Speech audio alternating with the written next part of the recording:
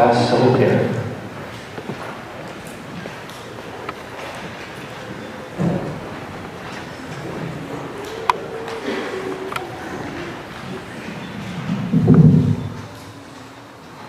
Good afternoon, ladies and gentlemen. Before I begin, I would like to congratulate and thank the class of 2013 for all the good times we have experienced together these past 4 years. I would also like to say thank you to all our teachers, Oak Grove staff, coaches, families, friends, and most importantly, our parents, for all their love and support they have given to provide the opportunity to attend Oak Grove. I feel it is safe to speak on behalf of my graduating class in thanking everyone for all your efforts you have invested in us to this day. It is my honor to be the graduating class of 2013 Salutatorian. To explain what Salutatorian means, I have turned to a highly reliable source that Mr. Conan would recommend, UrbanDictionary.com. A Salutatorian is the person who just missed being valedictorian by a few GPA points. A very visible person indeed. Second place is just the first loser. This made me laugh, but looking at the big picture, it isn't about winning or losing. This is a time for everyone to celebrate, because this afternoon, 26 of us will walk across this stage and be graduates. Since this speech is one cliche, I want to talk about some of the cliches I've heard throughout our high school years. There is no I in team, the early bird gets the worm, all for one and one for all that jazz, and it all comes down to this. Those are just a few, but then I thought to myself, does it all really come down to this?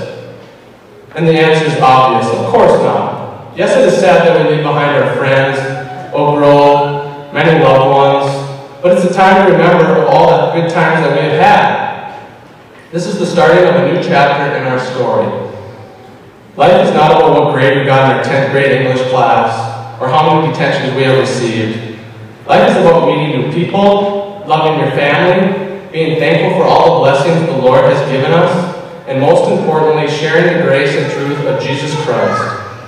The song, Hear My Prayer, which the choir will sing a little later, is a great example of how we each are on a journey with Christ at our side. Some of the lyrics are, "O Lord, please hear my prayer. Keep me safe within your arms, just to know I'm bound for glory and to hear you say, well done." Life is full of challenges, frustrations, accomplishments, and gifts that make us all unique in our own way.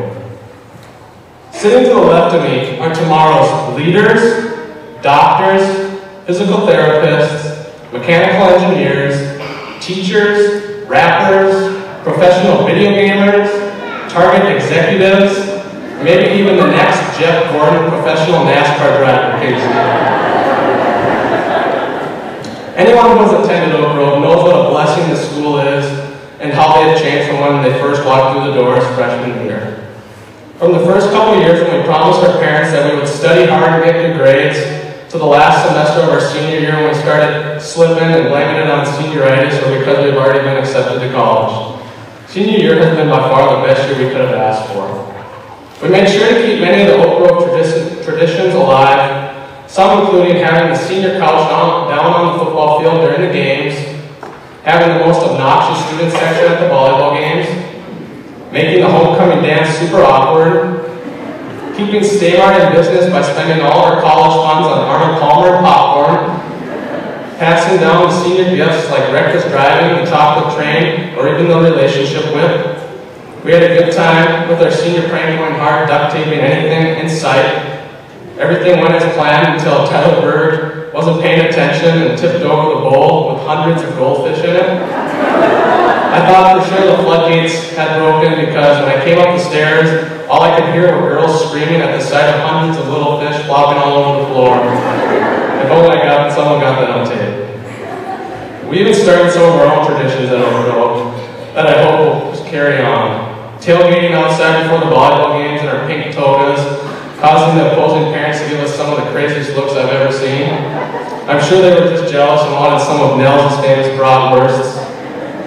Going on nature walks whenever we stay over in a hotel for basketball with the bros. Making sure now senior skip days are supervised by Mr. Roach and Gordon Gymnasium.